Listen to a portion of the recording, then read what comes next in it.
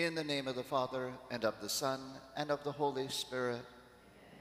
The Lord be with you. Welcome everyone to this Mass here at St. Denis as we celebrate on this Saturday in the 5th week of Lent. To prepare ourselves to celebrate the sacred mysteries, let's first acknowledge our sins. I confess to Almighty God and to you, my brothers and sisters, that I have greatly sinned in my thoughts and in my words, in what I have done and in what I have failed to do, through my fault, through my most grievous fault. Therefore I ask Blessed Mary, ever Virgin, all the angels and saints, and you, my brothers and sisters, to pray for me to the Lord our God. May Almighty God have mercy on us, forgive us our sins, and bring us to everlasting life. Amen. Lord, have mercy. Christ, have mercy. Lord, have mercy. Let us pray.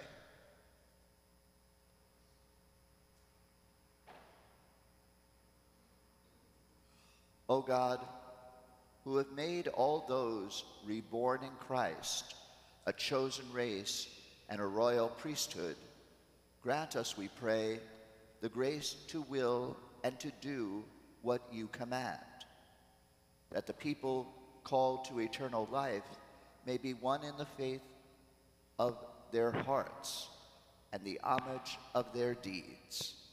Through our Lord Jesus Christ, your Son, who lives and reigns with you in the unity of the Holy Spirit, God forever and ever.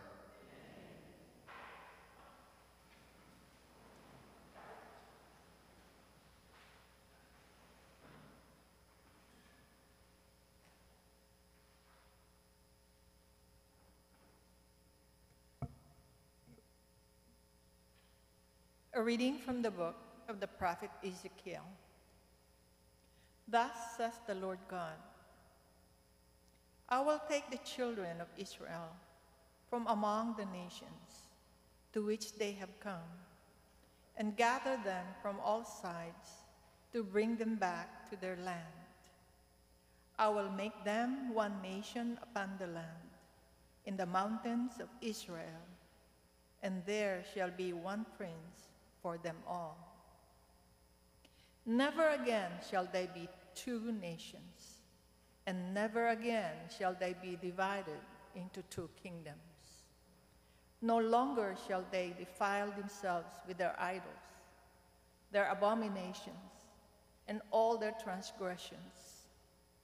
I will deliver them from all their sins of apostasy, and cleanse them so that they may be my people, and I may be their God.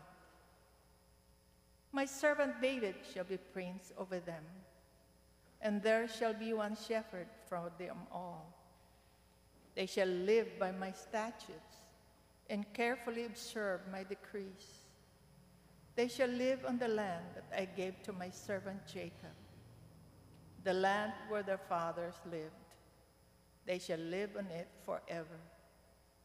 They and their children and their children's children, with my servant David, their prince forever. I will make with them a covenant of peace. It shall be an everlasting covenant with them. And I will multiply them and put my sanctuary among them forever. My dwelling shall be with them. I will be their God, and they shall be my people. Thus the nations shall know that it is I, the Lord, who make Israel holy, when my sanctuary shall be set up among them forever. The word of the Lord. Thanks be to God. The Lord will guard us as shepherd guards his flock. Lord will guard us as a shepherd guards his flock. Hear the word of the Lord, O nations. Proclaim it on distant isles and say, He who scattered Israel now gathers them together. He guards them as a shepherd his flock. The Lord will guard us as a shepherd guards his flock. The Lord shall ransom Jacob. He shall redeem him from the hand of his conqueror. Shouting, they shall mount the heights of Zion. They shall come streaming to the Lord's blessings, the grain, the wine, and the oil, the sheep and the oxen. The Lord will guard us as a shepherd guards his flock. Then the virgins shall make merry and dance, and young men and old as well. I will turn their mourning into joy. I will console and gladden them after their sorrows. The Lord will guard us as a shepherd guards his flock. Praise to you, Lord Jesus Christ, King of endless glory. Cast away from you all the crimes you have committed, says the Lord, and make for yourselves a new heart and a new spirit. Praise to you, Lord Jesus Christ, King of endless glory.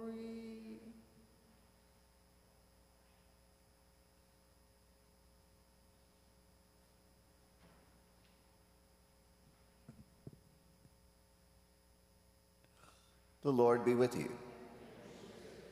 A reading from the Holy Gospel according to John.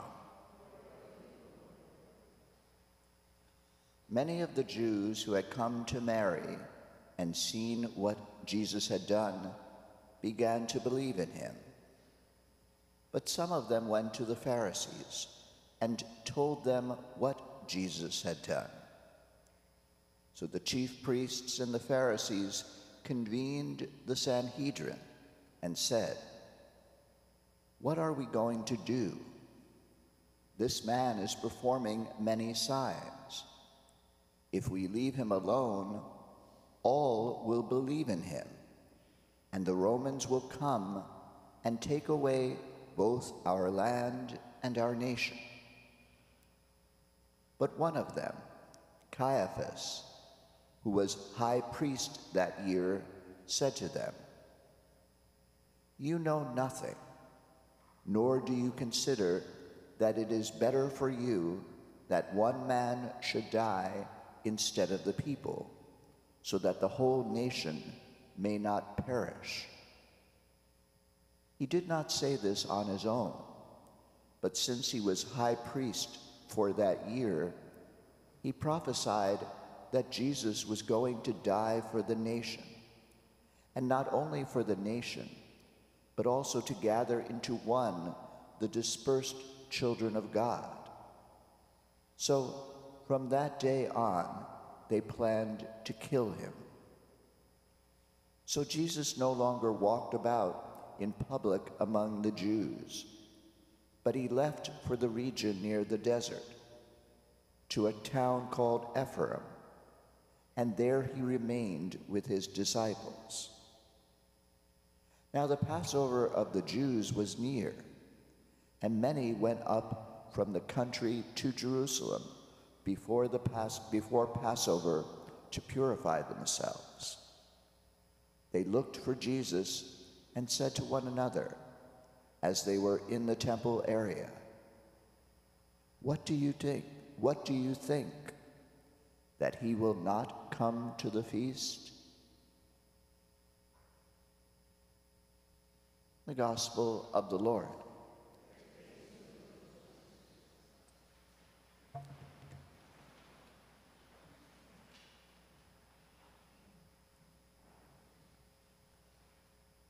In today's Gospel, the Jewish religious leaders met to decide what to do about Jesus. He had performed many signs and miracles, including raising Lazarus from the dead, and consequently, many Jews began to believe in him. The religious leaders were concerned that if Jesus became too popular with the Jewish people, the Roman occupiers of Israel would step in to crush this popular movement, and thus would destroy the land of Israel and its people. Therefore, the high priest, Caiaphas, prophetically said to the other Jewish leaders, "It is better for you that one man should die instead of the people, so that the whole nation may not perish." And in order to prevent Israel from being destroyed by the Romans, the religious leaders began to plan to kill Jesus. And eventually they succeeded in having him put to death. Thus, as suggested by Caiaphas, Jesus died for the nation of Israel. But as the gospel author indicates, Jesus died not only for Israel, but also to gather into one all of the dispersed children of God, which would include the Gentiles. In this way, Jesus became a sacrificial offering to save all people. Tomorrow is Palm Sunday, when we will recall Jesus' passion and death on the cross.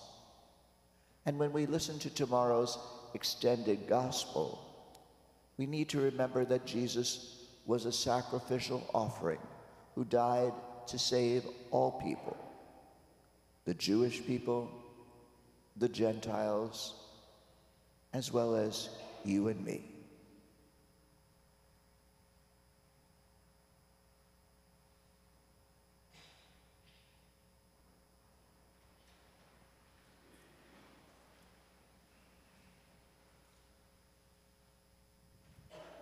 We now bring our prayers to the Lord, who safeguards us. For the Church, may the Lord bless her with an increase in vocations to the priesthood and religious life. We pray to the Lord.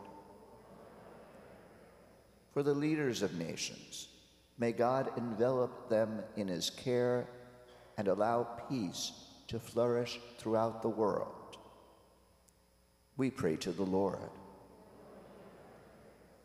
For all who struggle endlessly to find healing, may God have compassion on them and give them strength in their ordeal. We pray to the Lord. For those in this assembly preparing to receive the sacraments of initiation, may the grace of the Holy Spirit fill their lives with abundant blessings. We pray to the Lord. For all who have died, may they come to enjoy eternal life in heaven and behold the face of God. We pray to the Lord. For the special intentions of this Mass, for the special intentions of Jackie Madrigal, Rodolfo and Melanie Aquino, Marilyn Corpus, Margaret Silva, and Richard Zubiate, and for the repose of the souls of Kayla Khouzam and Janett Rodriguez Adams. We pray to the Lord. For all of those who need our prayers, and for all of the prayer intentions that are listed in the comments sections of YouTube and Facebook for this Mass, we pray to the Lord. Merciful God, please hear and answer our prayers in the grace of your divine providence. We ask this through Christ our Lord.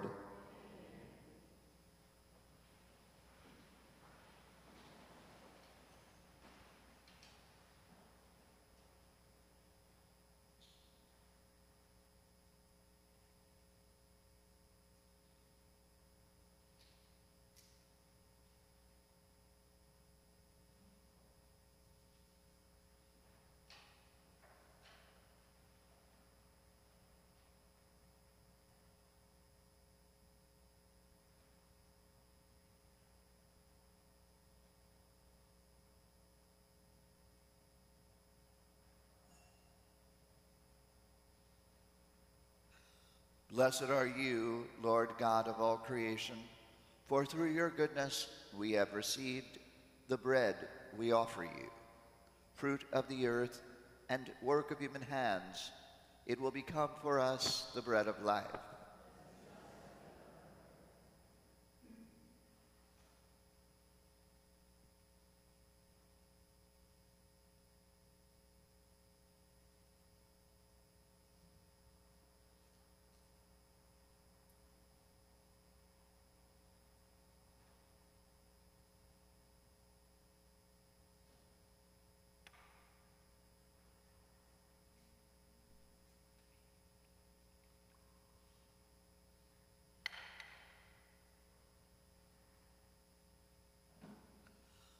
Blessed are you, Lord God of all creation, for through your goodness we have received the wine we offer you, fruit of the vine and work of human hands.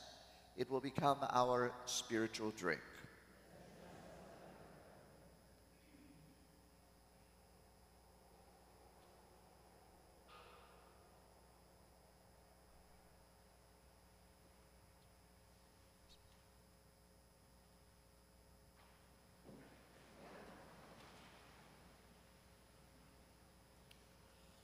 Pray, my brothers and sisters, that my sacrifice and yours may be acceptable to God, the Almighty Father.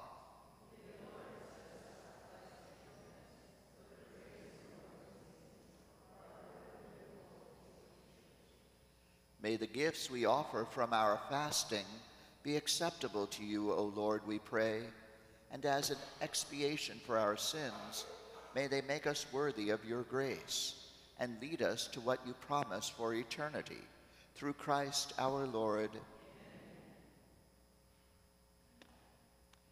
The Lord be with you. Lift up your hearts.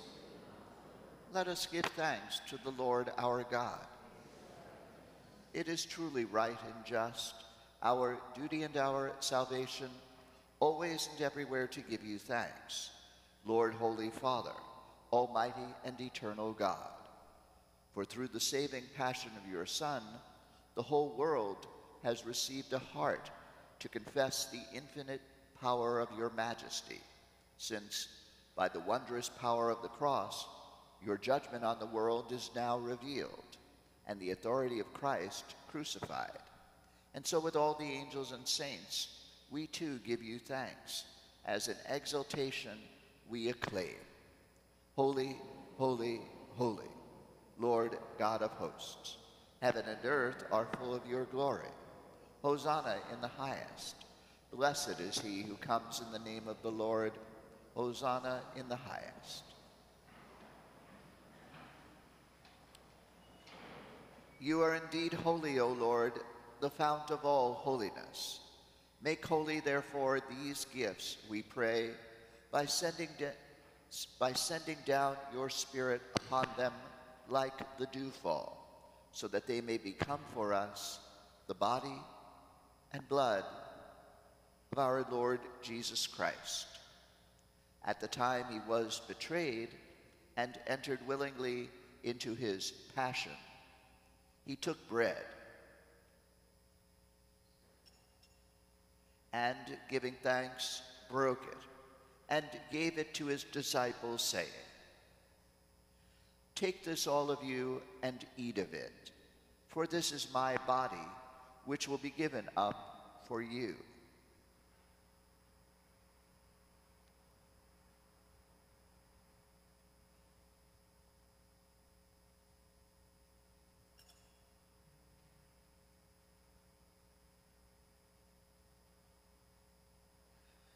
In a similar way, when supper was ended, he took the chalice, and once more giving thanks, he gave it to his disciples, saying, "Take this, all of you, and drink from it, for this is the chalice of my blood, the blood of the new and eternal covenant, which will be poured out for you and for many for the forgiveness of sins. Do this in memory of me."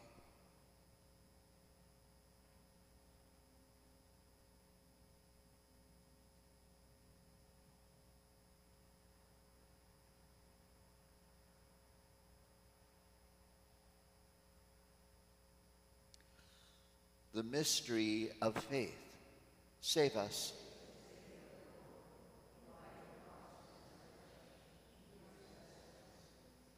Therefore, as we celebrate the memorial of his death and resurrection, we offer you, Lord, the bread of life and the chalice of salvation, giving thanks that you have held us worthy to be in your presence and minister to you.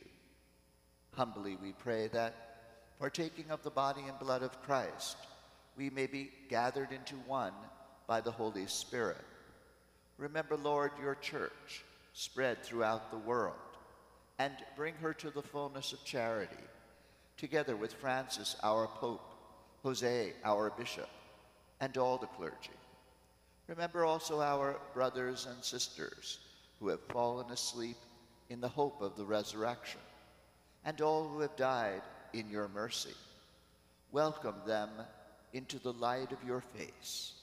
Have mercy on us all, we pray, that with the Blessed Virgin Mary, Mother of God, with blessed Joseph, her spouse, with the blessed apostles, and all the saints who have pleased you throughout the ages, we may merit to be co-heirs to eternal life, and may praise and glorify you through your Son, Jesus Christ.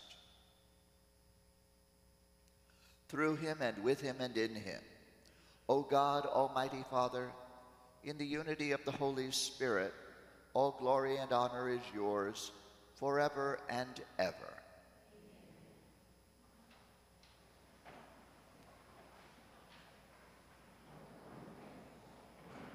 At the Savior's command, and formed by divine teaching, we dare to say, Our Father, who art in heaven, hallowed be thy name. Thy kingdom come, thy will be done, on earth as it is in heaven.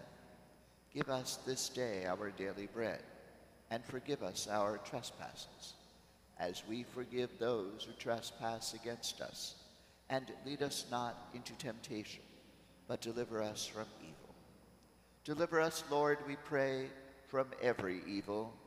Graciously grant peace in our days, that by the help of your mercy we may be always free from sin and safe from all distress, as we await the blessed hope and the coming of our Savior, Jesus Christ. Lord Jesus Christ, who said to your apostles, Peace I leave you, my peace I give you.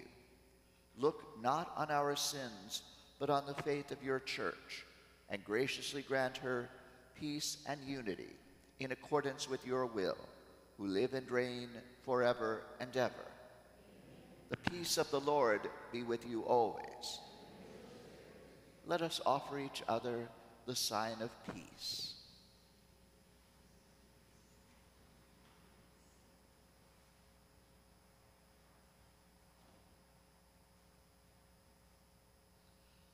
Lamb of God,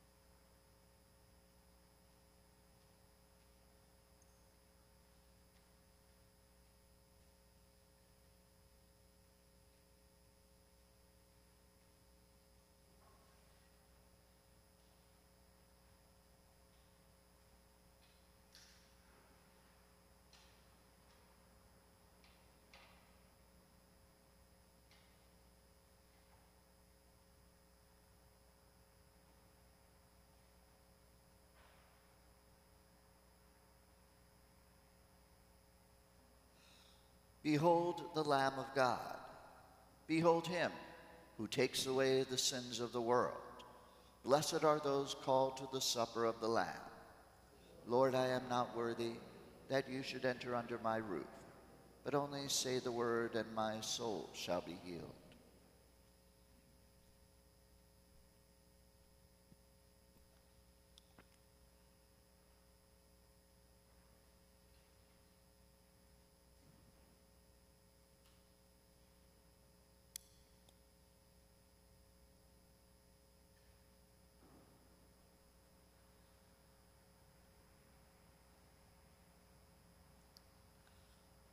For everyone who is celebrating Mass with us from home, let's pray together the act of spiritual communion. My Jesus, I believe that you are present in the most holy sacrament. I love you above all things, and I desire to receive you into my soul. Since I cannot at this moment receive you sacramentally, come at least spiritually into my heart. I embrace you as if you were already there, and unite myself wholly to you. Never permit me to be separated from you. Amen. For Holy Communion, if you would like to receive the body of Christ or a blessing, please come down the aisle in the communion procession in the usual way. If you would like to receive both the body and blood of Christ on your tongue, please come to the center aisle to the intinction minister.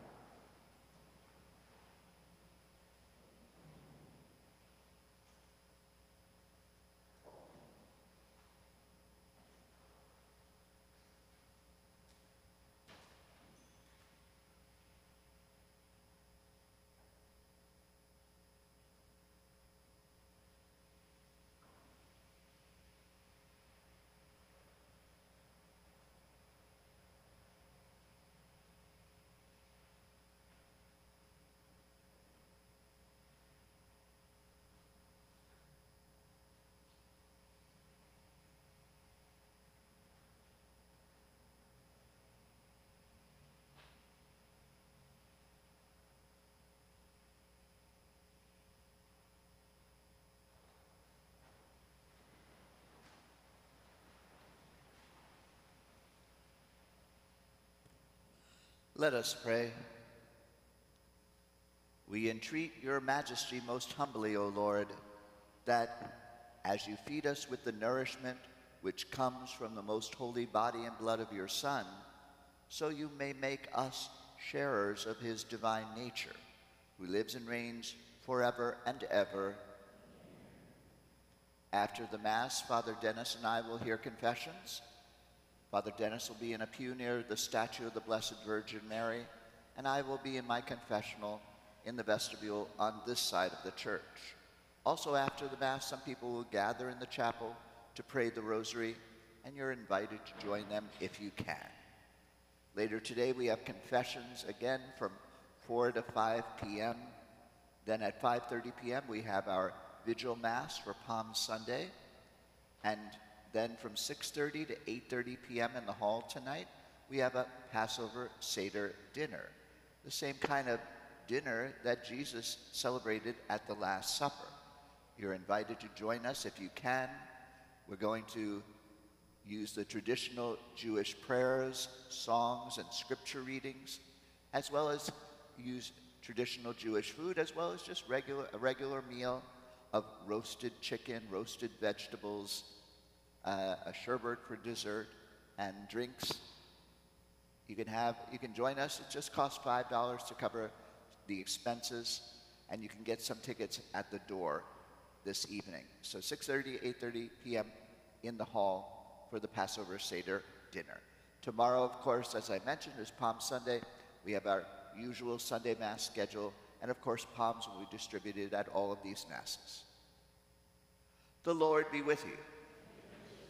May Almighty God bless you, the Father, and the Son, and the Holy Spirit. Go and announce the gospel of the Lord.